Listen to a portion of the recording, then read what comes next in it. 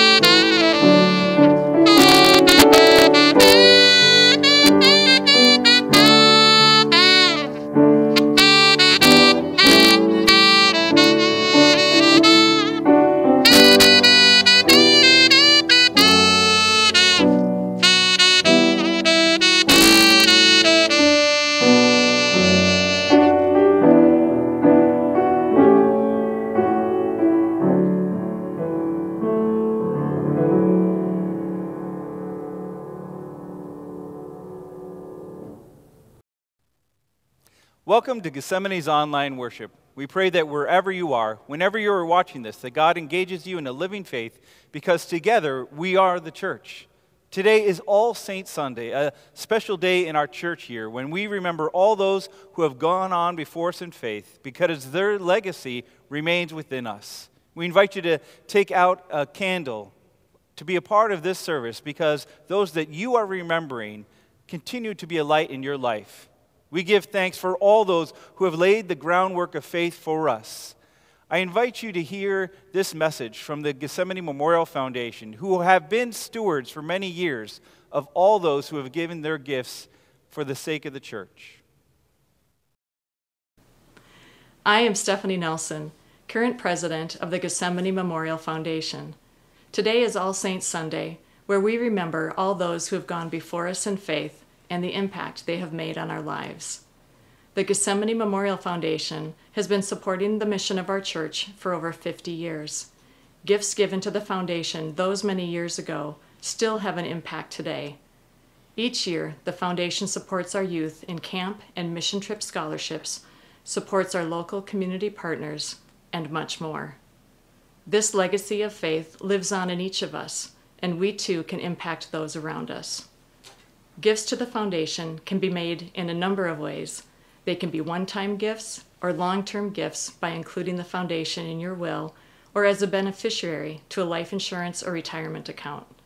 Your generosity to the Memorial Foundation supports our church both today and in the future.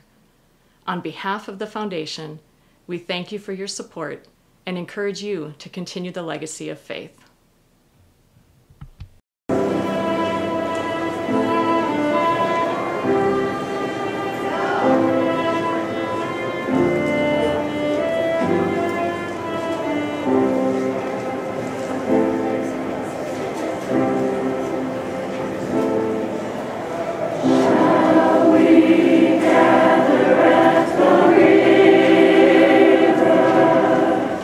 Where rising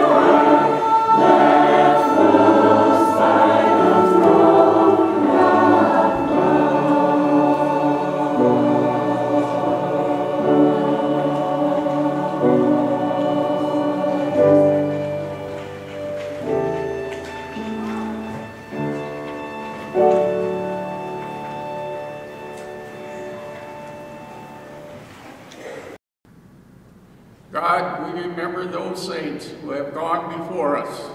We lament their passing. Those who followed the way of Christ faithfully. We follow their example.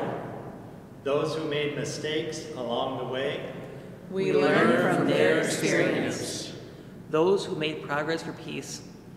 We continue their work. Those who gained honor and distinction without pride. We are humbled by them. May the peace of Christ continue to inspire us. To good works, humility, simplicity, and peacemaking. Amen. Today's gospel passage is from Matthew 5, 1 through 12. When Jesus saw the crowds, he went up the mountain, and after he sat down, his disciples came to him. Then he began to speak and taught them, saying, "Blessed are the poor in spirit, for theirs is the kingdom of heaven.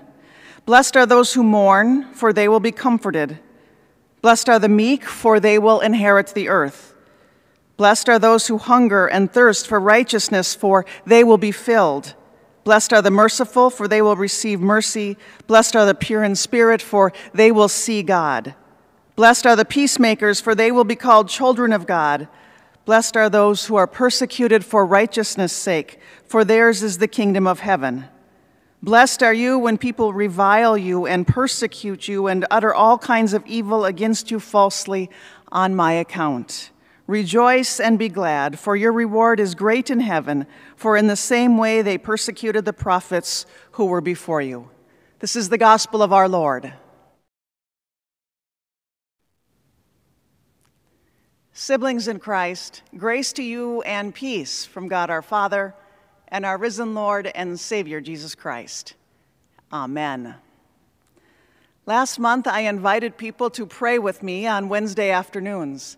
I know that some of you participated by praying in your cars, in your offices, and at home. But each week, a few people joined me here in the sanctuary. And every week, I would sit in a different pew, always different from the one I normally sit up here in the front when we gather for worship in person. And as I sat looking at the front of the sanctuary with the cross and the altar, the beautiful stained glass window and the baptismal font, all kinds of images and all kinds of stories of this hallowed place and of all of you came to mind. I remembered delivering children's sermons with the innocent interruptions of our youngest members, trying to make sense of their faith. I remember holding a candle on Christmas Eve and looking out at all of you gathered with extended families and friends, as together we sang Silent Night. I remembered confirmations and funerals, baptisms and weddings. I remember sitting during many Sisters in Spirit retreats as we were absolutely freezing in this place, and times in the summer when we sat together waving our church fans, hoping to create at least some element of a breeze. I remembered names and faces, like how Dominic used to stand right inside the aisle as folks came up for communion and offer his hand as an extension of peace. And I remember Kristen Skold trying to catch my eye each week as we processed in for the second service so that I could offer a wink and a smile in her direction. I remember the time that Sidney Clays offered me the sign of the cross on my forehead after I had given her communion. And as I sat in this space, I remembered VOP up in their corner at the early service and the senior choir in their matching robes in the balcony at the second service. I remembered that the Pattersons sit in the front lectern side and that Jim and Lois Rydeski sit in the back of the pulpit side, and across the aisle from them along the back row in the chairs is Vianne Engwall, Amy Adams, and Edna Arvidsson, Jan Quist, and Barb Krieg. Frank and Linda Petruska sit in the front at the first service, and Jim and Mary Shirley do at the second service. And at both services, our youngest families find an unoccupied pew and spread out with their worship bags and Cheerios to tide them over. Of course, I remembered Christmas pageants, new member welcomes, and sending our kids to camp. our young people on mission trips, and our travelers to El Salvador, each blessed by the love and support of this congregation. I could picture our pews adorned with quilts and school kits waiting to be sent out around the globe, also blessed by you. I remember sharing communion every week, carefully and lovingly prepared by Linda Benson and served by our dedicated volunteers and assisting ministers. And I could see your faces in the places that you all most often sit. As I prayed, I remembered the important life moments that we share in this holy place, from the ordinary to the festive, to the final farewells and the new beginnings, the joyful, the tearful, the laughter, and every once in a while, even a round of applause. And I was in those moments humbly blown away. As I sat in our now mostly unused space, I thanked God for all of you, because together we are the church. And your presence, whether virtual, by memory, in spirit, or in real time, reveals the light of Christ. To put it simply, you are the saints, or the revelation of Christ in this place. As Martin Luther discovered in his prolific studies of Scripture, the word saint is used in the New Testament only and always to refer to all Christians. So it's a synonym for all Christians. According to his biblical interpretation, the term is never used to refer to the best or the most virtuous or the most faithful Christians, like St. Mary or St. Peter. So then every time we gather to worship, wherever we are connected to a whole communion of saints. We are connected to all Christians, which includes all of the faithful who have come before us, those who live right now, and those that are yet to come. As we celebrate All Saints' Day today, we are especially remembering the members and friends of Gethsemane who have died over the past years. In a few moments, their names will be read, and we will share a picture of them on the screen. Their presence continues to be felt among us now as we are just getting acclimated to life without them alongside of us. During these COVID times, it's been particularly hard to say goodbye to loved ones, as some families are separated and haven't been able to gather around their loved one as they pass from this life to the next. And many families haven't been able to gather for funerals or a memorial service. And still, God has blessed us through these people. And God has blessed us by the lives of those who have died much longer ago. I am sure all of you can remember the names and the faces of the people whose lives have revealed Christ to you over the years, whether it was here at church, in your homes, or in your community. The traditions and work that was done by generations of people in faith continue to shape this place, shape our traditions and our life together. An important part of the communion of saints was represented in the young people who were confirmed here last Sunday. As they shared their faith expressions with us, we got just a foretaste of the direction that the church will need to move into in order to continue to speak into experiences in the world of our young people. And while it may look different than the church of our past, I'm convinced that their voices will lead us to become the church that will speak faithfully to the saints yet to come. What connects each of us to this communion of saints that reaches all the way back even further than the very beginning of Gethsemane to the earliest believers and all the way forward to a church that is yet to be imagined is not our doctrine. It's not our beautiful building, our stained glass windows, our traditions, and even our hymns, or our place in the community. We are connected by the love of God that is made known to us in Jesus Christ. In our gospel passage today, Jesus offers a message to his original audience that is spoken directly to each one of us as well. In a radical act of love, Jesus does not offer a strict set of expectations or rules on how to live in the kingdom of God, but instead, he blesses us. He acknowledges that our lives, like the saints that have traveled before us and those that are yet to come, will indeed include good times. Times when we will be merciful, when we'll be able to work together for a peace that is greater than the world knows, and times that we might be pure in heart as we look at one another with love and acceptance in spite of all that divides us. And our lives will inevitably include difficult times, times when we feel separated from God, times when we know the pain left from hunger and desire for things that we cannot earn or do not have, and times when we will be persecuted for our beliefs. Jesus looks across the group of people and says to all of us who have ever hurt or who have ever grieved, have struggled, felt afraid, alone, or abused, all of us who live on occasion with the heaviness of worry, depression, or anxiety and addiction, and says simply, I love you. I love you. In this text, we hear beyond a doubt that God sees us, God honors us, blesses us, and accompanies us in whatever comes our way. We are connected to the communion of saints by the grace that has been poured out abundantly to all people.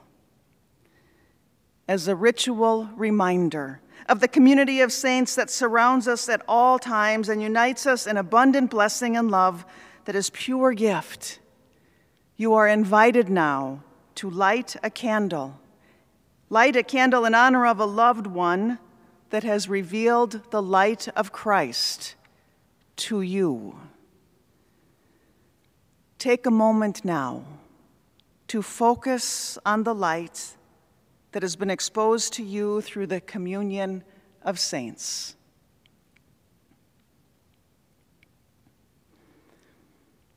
As we continue to walk in a world that seems chock full of divisions, anger, restlessness, and isolation, may you find comfort in the fact that we are held together by something much deeper and much more tender than all that divides us these days. May you find joy in your memories of worshiping in the congregation that formed you, whether it was here at Gethsemane or elsewhere. May you find solace in the grace freely given across generations by a God who names you, knows you, and claims you as God's very own. And may you rest in the assurance that you are part of the communion of saints, initiated and sustained by the grace of God. Amen.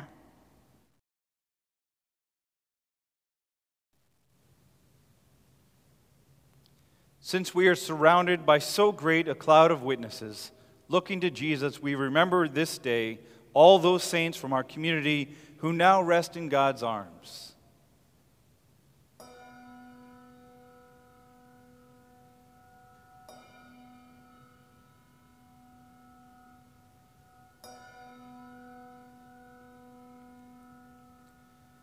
Kim Aguilar, Daryl Anderson, Robert Anderson, Stanley Anderson, Evelyn Asplin, Richard Barsness, Lorraine Bingham, Roland Borgman, Donald Carlson, Joyce Carlson, Betty Lou Courtney, Lorene Daly, Gerald Evans, Reverend Arland Fisk, Lana Furin, Herman Hasselbring, Mary Ellen Johnston, Leola Josephson, Chanley Lundgren, Ian Matuska, Alice Nelson, David Needing, Robert Olin, James Runquist,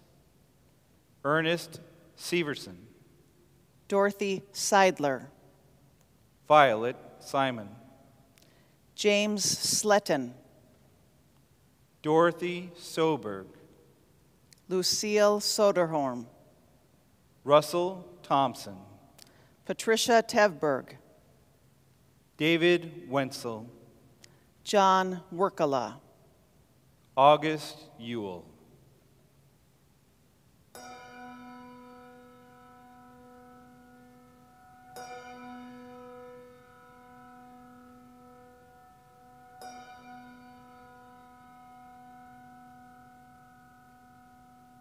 As you receive our siblings who have gone to their rest in the hope of the resurrection to eternal life, bring us at last with them into the light of your presence, that in union with all your saints we might give you glory forever.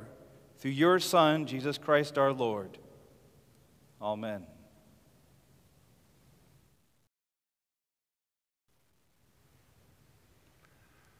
Longing for Christ's reign to come among us, we pray for the outpouring of God's power on the church, the world, and all in need. Lord of all the saints, we praise you for the evangelists and martyrs whose sacrifices witness to your gospel across time and space. Inspire us by their courage to carry our faith to new people and places around us. Lord of every place, the universe proclaims your greatness from generation to generation. Bless the work of naturalists, conservationists, and park rangers who train our attention to the wonders of the world you have made. Lord of every blessing, your Son's blessing came to those living with poverty, grief, hunger, thirst, and persecution. Shape our vision to match his own. Awaken in us your call to serve all who suffer. We remember before you those who are among us who are sick, mourning, or recovering from illness. We remember especially this week Mary Shirley, Tim Jacobson, and Scott Allen. And we pray for each of our individual concerns we lift up to you in the silence of our hearts.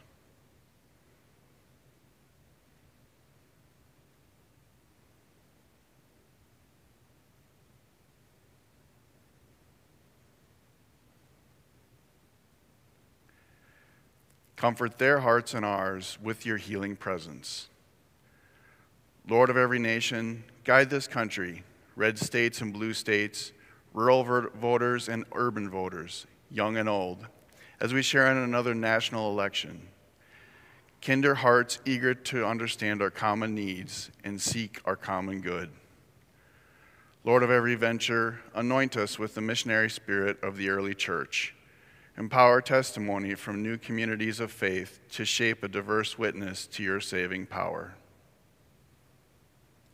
Receive our prayers in the name of Jesus Christ, our Savior, until the day when you gather all creation around your throne, where you will reign forever and ever.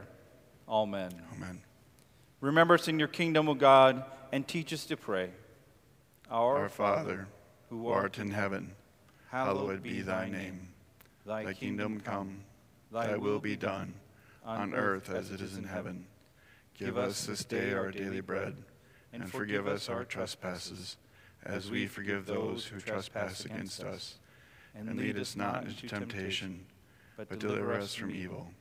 For thine is the kingdom, the power, and the glory, forever and ever. Amen. God has shown you what is good. What does the Lord require of you but to do justice, to love kindness, and to walk humbly with your God? And now may the God of love, the grace of Jesus Christ, and the communion of the Holy Spirit be with you always. Amen. Amen.